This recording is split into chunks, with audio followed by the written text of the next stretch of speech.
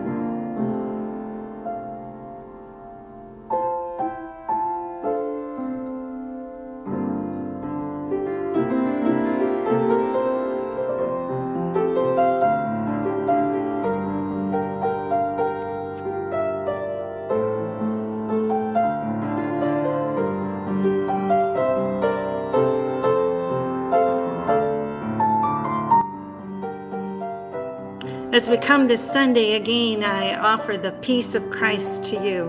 And so we serve a risen Lord. Please send that message out to those that you know. We serve a risen Lord. And the response will be, He is risen indeed. Hallelujah. Pass those words along in greeting.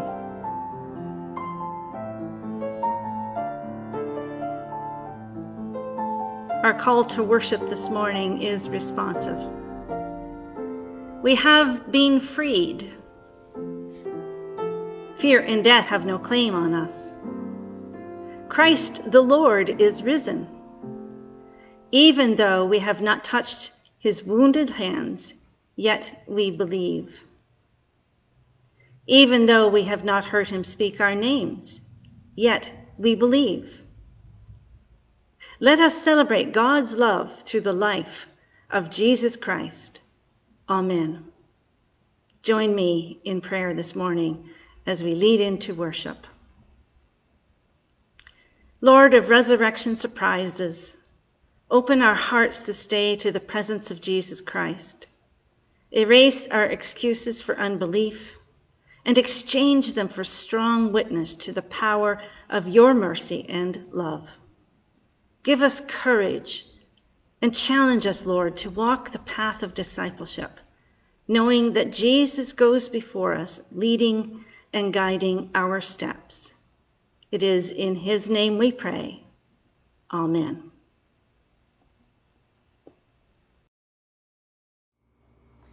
Okay, the scripture reading for today is from John chapter 20, verses 19 to 31. On the evening of that first day of the week, when the disciples were together with the doors locked for fear of the Jews, Jesus came and stood among them and said, "Peace be with you." After he said this, he showed them his hands and side. The disciples were overjoyed when they saw the Lord. Again Jesus said, "Peace be with you. As the Father has sent me, I am sending you." And with that he breathed on them and said, "Receive the Holy Spirit. If you forgive anyone his sins, they are forgiven. If you do not forgive them, they are not forgiven." Now Thomas, called Didymus, one of the 12, was not with the disciples when Jesus came. So the other disciples told him, "We have seen the Lord." But he said to them, "Unless I see the nail marks in his hands, and put my finger where the nails were, and put my hand into his side, I will not believe it." A week later, his disciples were in the house again, and Thomas was with them. though the doors were locked.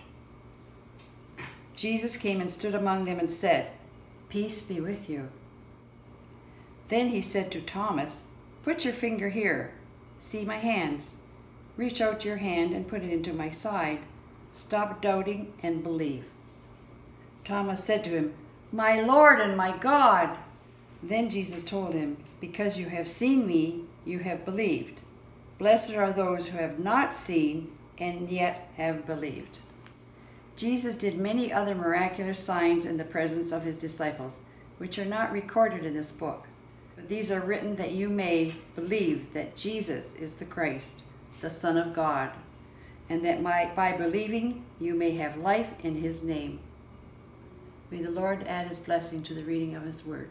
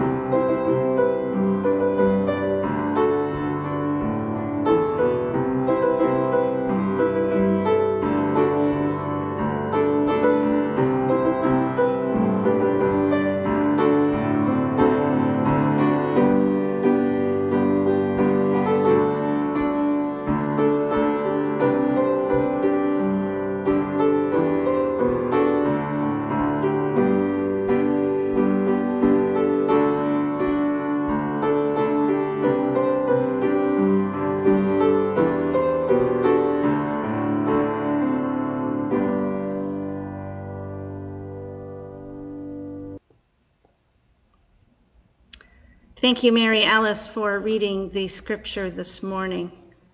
My sermon is entitled Different Kinds of Faith.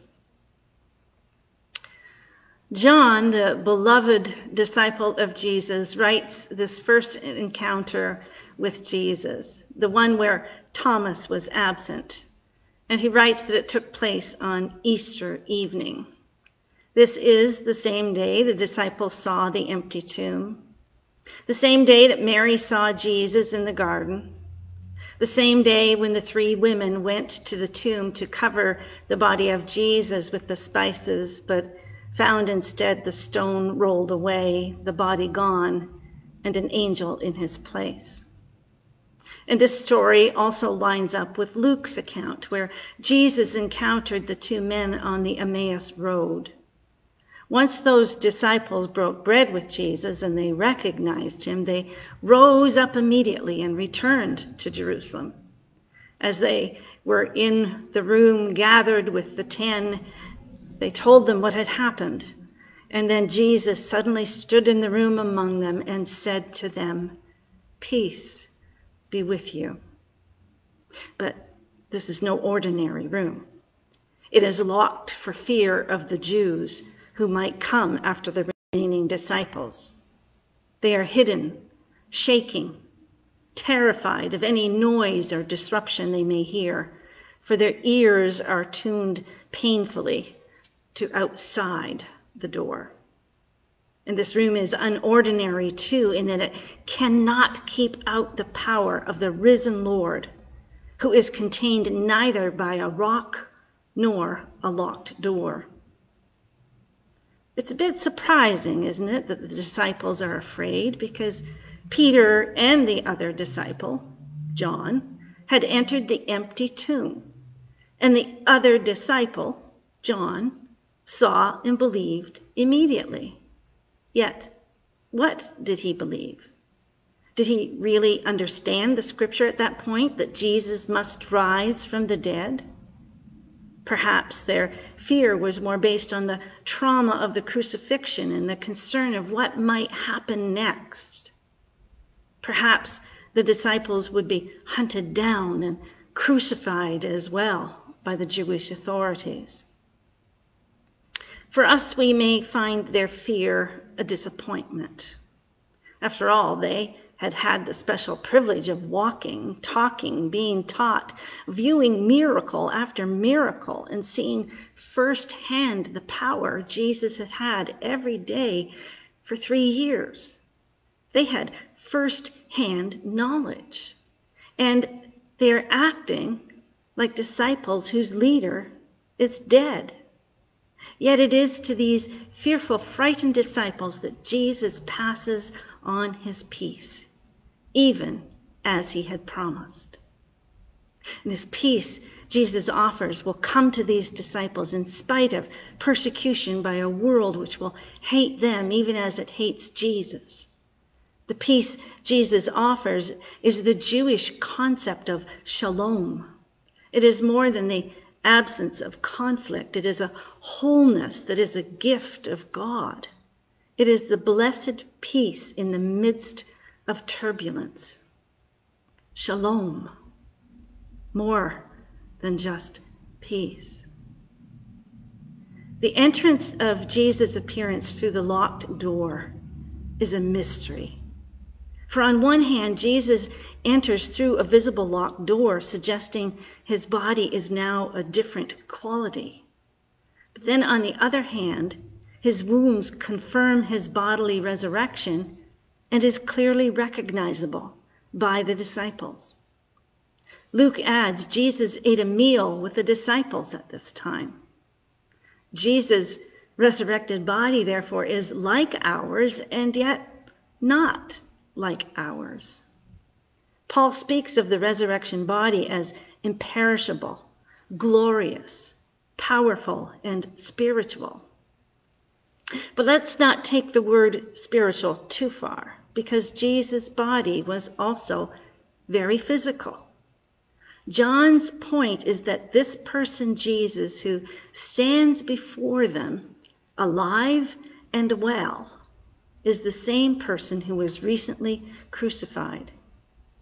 And at the sight of him, their weeping, their mourning, their fear was turned into joy, as Jesus had earlier promised that it would be. And it was a joy that was so profound that they would forget their former pain. This visit of Jesus to the disciples is, if not the fulfillment, the beginning of the fulfillment of John's words in 16:20, where Jesus had said, "Your sorrow will be turned to joy." So as a woman forgets the anguish of labor pains for the joy that a human being is born into the world, are the words the disciples remember that Jesus had said to them before the crucifixion.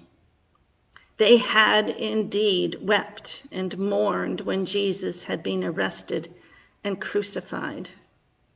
But now pain was turned into joy at seeing Jesus alive once again. Hallelujah.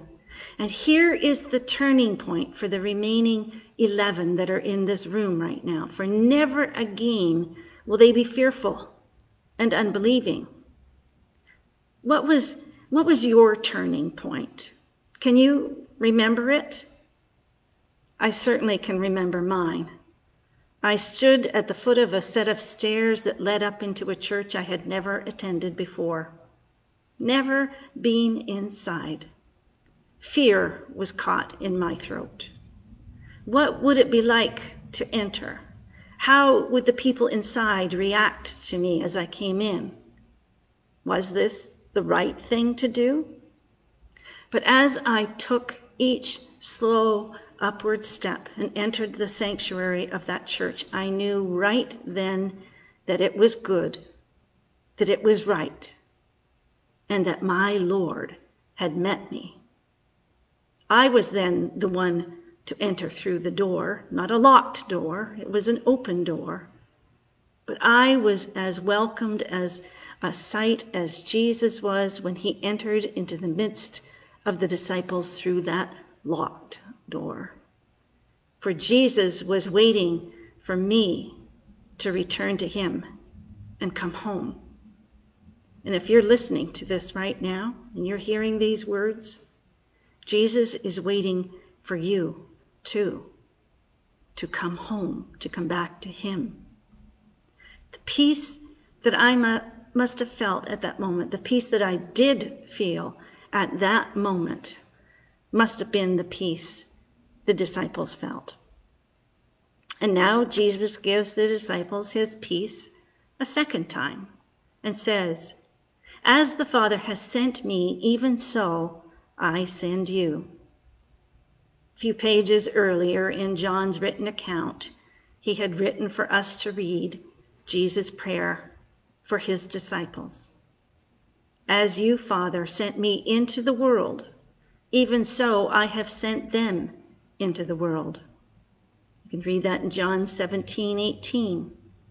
So it's now explicit what Jesus had meant in that prayer. It's equivalent. It's John's equivalence of the Great Commission that we read in Matthew's gospel account in 28:19 and 20.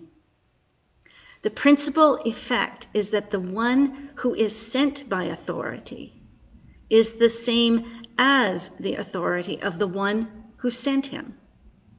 God is present in the work of Jesus, and Jesus will be present in the work of his disciples. And in this day and age, that is you and me. And Jesus is present amongst our work. It is the passing of the baton. Did you ever play that in high school or public school? You ran the race around the track and you had to pass the baton. You had to make sure that you caught it from the person behind you so that you could push it on to the person in front of you. That's what this is all about. It's passing the baton. It's the designation of succession. But there's a catch here. You see, to send the disciples into the world alone would be futile. We cannot go into the world without something that God gives us. And Jesus prepared his disciples for that. He breathes on them, or rather he breathes into them. Just as God breathed into man the breath of life in Genesis, Jesus breathes into the disciples the spirit of life. The disciples' lives were renewed as the Spirit was breathed into them. It's just as those dead bones in Ezekiel, which were brought to life by God's breath, and they arose and lived. So the disciples who have been afraid and confused, hidden in a locked room to escape danger, now have the strength to stand up, to unlock the door, to go outside and begin their proclamation. All that is. But Thomas wasn't with them when Jesus came. We don't know where he was or why he was absent. All we know is that earlier he had thought that going to Bethany with Jesus would mean death for the disciples too. Remember, this was when Jesus was to go to the sleeping Lazarus and awake him from his tomb. Thomas does not believe the disciples when he gathers again with them after this event. But then neither did the disciples believe Mary when she came back with almost the same words that the disciple spoke to Thomas. She said, "I have seen the Lord." They didn't believe. The disciples said, "We have seen the Lord." And Thomas doesn't believe.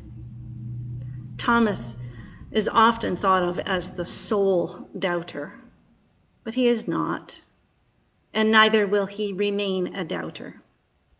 He does doubt the witness of the other disciples and so cannot believe in the resurrection. But once he sees what they have seen, he will show great faith. Perhaps his absence has a message here for us today. We are absent from each other. Some of us keep in touch with others. The plain fact is that we need each other for the faith-strengthening fellowship of each other. We need other Christians. We are not meant to be lone Christ followers. But let us not be too hard on Thomas or on each other.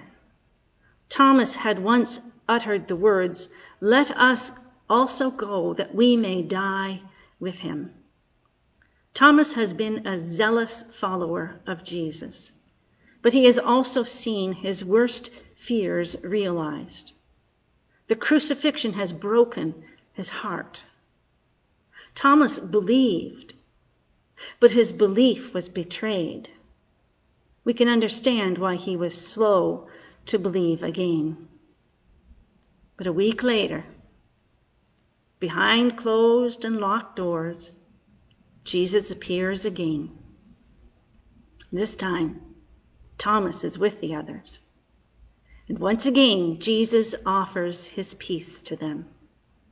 Then, without condemnation, Jesus sees Thomas and tells him to do what would be the turning point for Thomas, to touch and see the nail holes and the marks. And Jesus allows him to do that. There is no evidence that Thomas does actually touch those spots. Seeing seems to be enough for him. In response, Thomas makes his great confession of faith. "My Lord and my God." The gospel that John writes shows us that there are different kinds of faith, and that faith comes in different ways and with differing intensities to different people. The beloved disciple believes upon seeing the empty tomb. Mary believes when the Lord calls her name in the garden. The disciples must see the risen Lord. Thomas says that he must touch Jesus' wounds. although that need seems to evaporate once he sees the risen Christ. People have differing needs and find various routes to faith. It's a reminder to each one of us that we all come through different paths, and that those who follow us will also come to him by their own individual way. Verse 29 pronounces a blessing on those who will believe, though they do not see, and that we, as the readers of John's gospel, may enjoy that blessed promise. Jesus' miracles in John's writing are called signs. Signs give people reason to believe. But many who do see them still do not believe. And as always, the choice is ours. It is faith rather than works which determines our salvation. And that faith which leads and brings differs for each one of us as we come to realize that Jesus is the risen Christ. Or, sadly, if we decide he is not. My belief is, hallelujah, he is risen. He is risen indeed. Amen.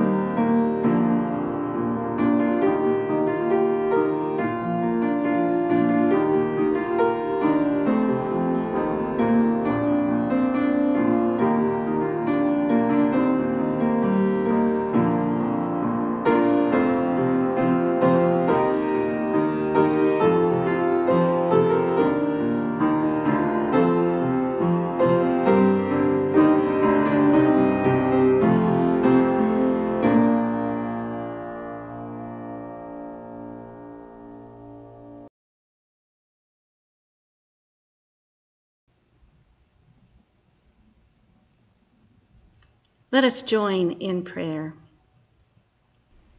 Lord of mercy, it has been a week since the Easter celebration.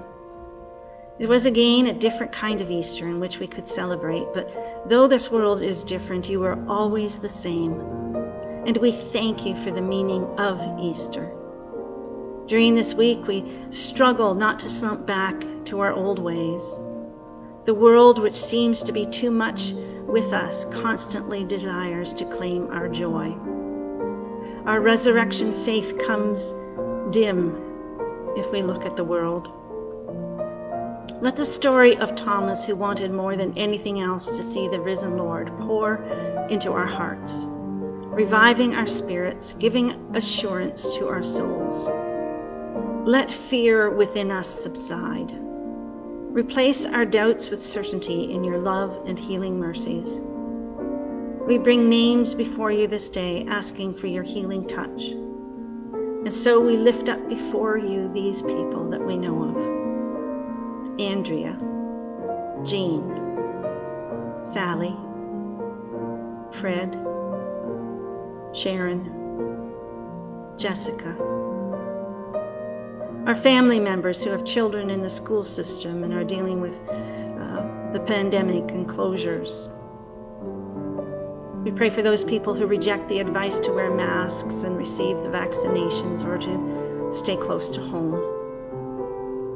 We pray for those dealing with depression in this time and for those with mental health issues due to the isolation of the pandemic.